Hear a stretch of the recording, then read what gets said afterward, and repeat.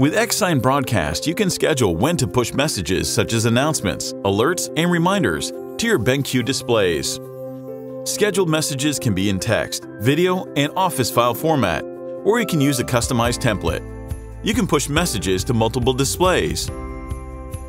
To do this, you first need to go to xsignbroadcast.benq.com/ifpequipment and log in with your BenQ account. On the Equipment Management page, select a device from the list and then click Create Schedule. You can also do this for a group of devices by simply selecting the tag they belong to.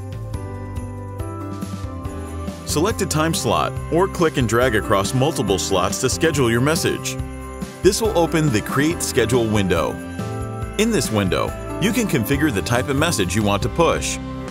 For text, type your message and then set its style. For images, select a file from your computer. You can select more than one file at a time. Set their order of appearance, and then specify their play speed.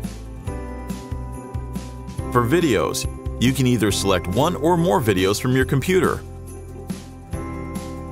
or enter the URL of a YouTube video. For Office or PDF files, you can either select a file from your computer or specify a Google Drive link. For Google Drive links, ensure that the permissions are correct. You can select the play speed, which will determine how long each page will be shown.